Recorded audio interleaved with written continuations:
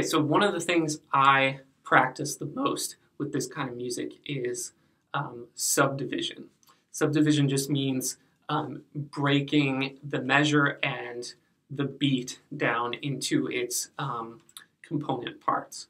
Okay, so that really gives you the rhythmic precision that you need to play this kind of music. Some people might think like, do I really need to subdivide? Is anybody really going to be able to tell? And the answer is yes, you really do. Because I can tell when I'm listening if my students are have been practicing with the subdivisions. I'm going to show you how to do this for each section of the piece. I use a metronome. This is a tunable app, which I like because it also has an awesome tuner with the pitch drone. But you can use any metronome app for this. And you want to make sure that you set the tempo up here in the corner, and then you can also set the subdivision.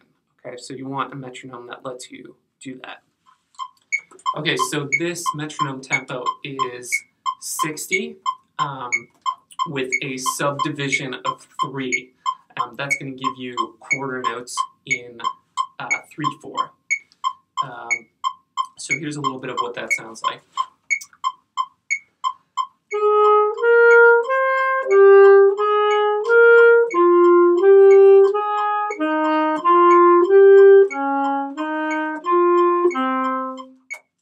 Okay, if you want to speed it up a little bit, this is 68.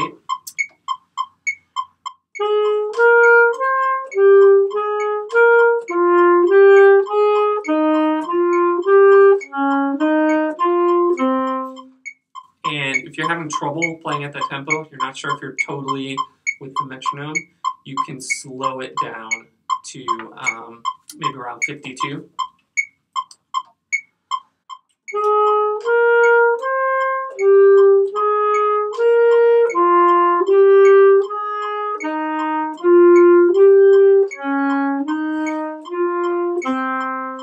Okay, so we're going to skip ahead now to the più lento section. That's our first tempo change. Here's what it sounds like at 32 with the subdivision in 6.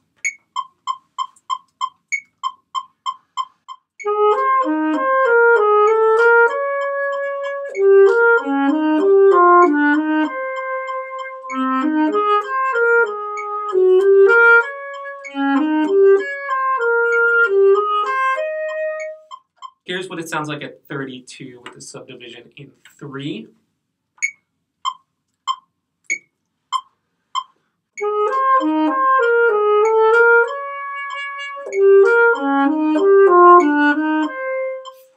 And then I'll speed that up gradually, maybe a few clicks at a time, until I get to around 46.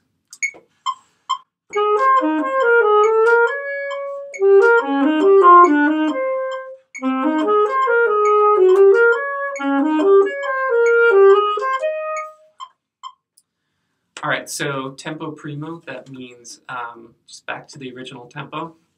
So I like to start somewhere around 40, and we'll put the subdivision on those 8 notes.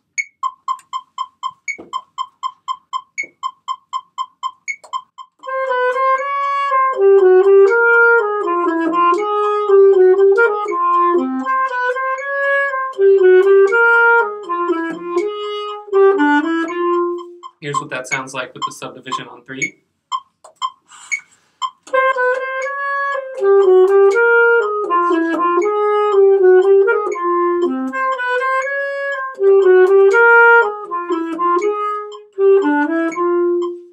And then here's what it sounds like up to tempo, dotted 8th equals 60.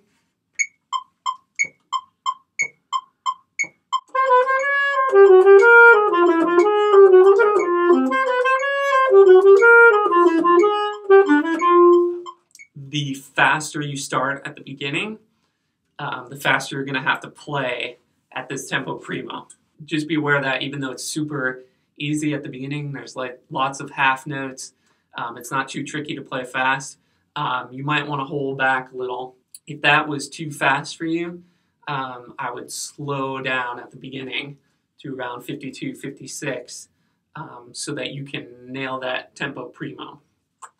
Okay, so now we get to the slower section on the top of that second page, second line down. And for this section, we're going to need to hear those 30-second note subdivision. If you notice, it's a dotted 16th 30-second note rhythm through that whole section.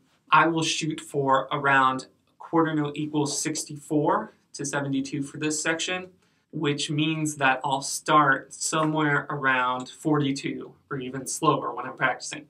Super slow tempo. But when you put on a subdivision of 8 to give you those 30-second notes, here's what that sounds like.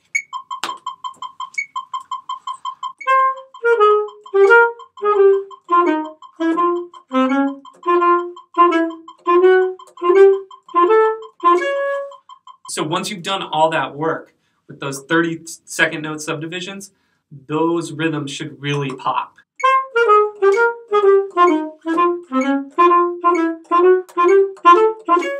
This is where you can really tell if you don't practice with the subdivisions, because you'll start to hear some really lazy rhythms.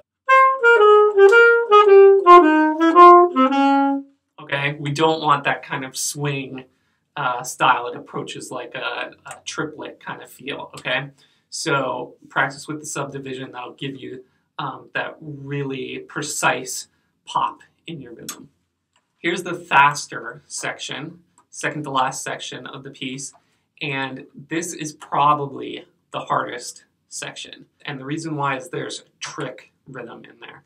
Okay, so that very first rhythm you see, the 8th note for 30 seconds, because there's a bunch of triplets that come after, people are going to tend to play that rhythm as if they're triplet subdivisions, okay? And that would sound like, okay? If that sounds right to you, you need to relearn it, okay? Because the actual rhythm is...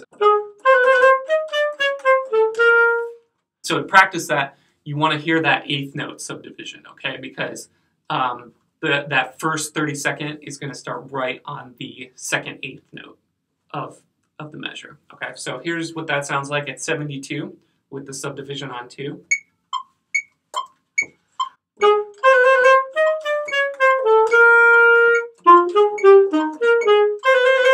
I would just loop that first beat a bunch of times to just get that in your head.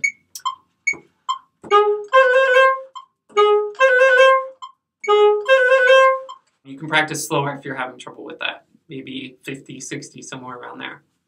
So the last section, presto, you want this to be a little faster than the beginning, so it's a little more exciting, but not too fast because that's going to push you outside of the presto range.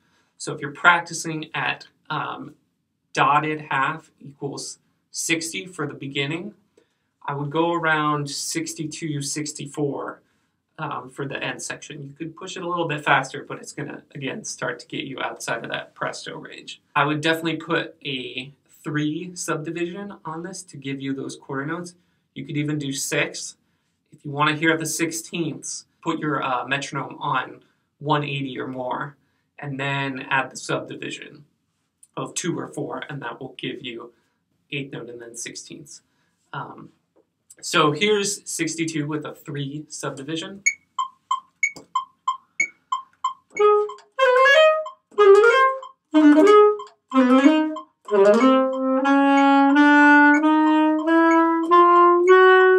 Okay, when you're just learning it, start quite a bit slower. Here's 40.